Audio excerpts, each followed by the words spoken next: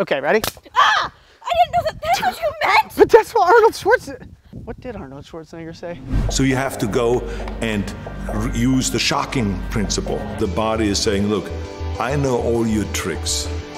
I know you're going to start first with bench press, and then I know you're going to walk over to the chin-up bar and do chin-ups. I know that routine, and I am prepared for that.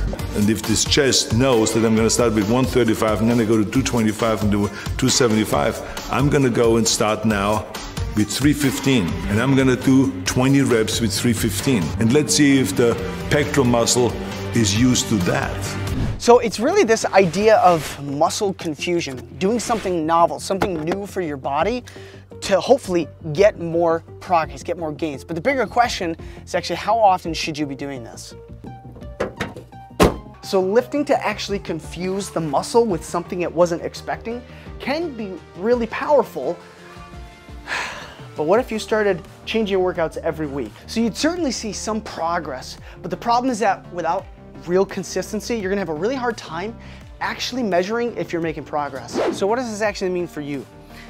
It means structuring the shocking of your muscles. Because yes, novelty is really good, but in order to see the biggest muscle gains and the fastest muscle gains, it's gonna come through having something structured and consistent that you can measure that you're actually improving on for somewhere around 3 to 4 weeks. Now here's, for me, in my own experience, I find longer is better because then you're having a longer time to be able to measure and track how you're progressing. So stick with a specific routine for somewhere around 3 to 6 weeks. Because in that time frame, that's gonna actually allow your body to be challenged, allow you to really get beyond the learning curve, and then have your body adapt and add muscle as you consistently and progressively get stronger with those lifts. But now what you actually might be wondering, is it just changing the exercise or is there something more to it? Because that can actually get pretty overwhelming if you're talking about constantly changing up the exercises. So ideally, yes, I mean, it is changing the exercises, but even more than that is actually thinking about changing the number of sets you're doing, changing the number of reps that you're doing,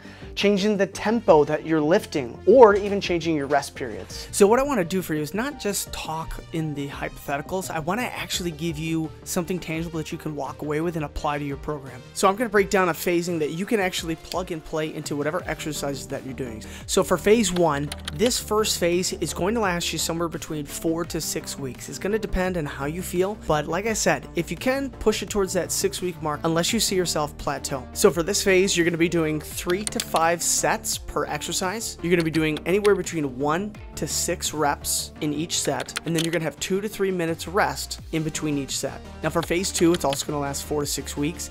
You're going to have 2 to 3 sets per exercise, 12 to 20 reps per set, and 0 to 30 seconds rest. So for phase 3, it's also 4 to 6 weeks. You're going to be doing 3 sets per exercise, 8 to 12 reps per set, with 30 to 90 seconds rest. So when you actually learn how to shock your muscle properly through a structured plan, that's really where you're going to start to see the most results. But what's actually going to allow you to build muscle faster and actually be able to burn fat is by following this long forgotten secret right up over here that's even more important than this. So as always, go get strong, but first just go give your kids a hug like I'm about to go do, because I think family matters more. And I will see you over there on the next video.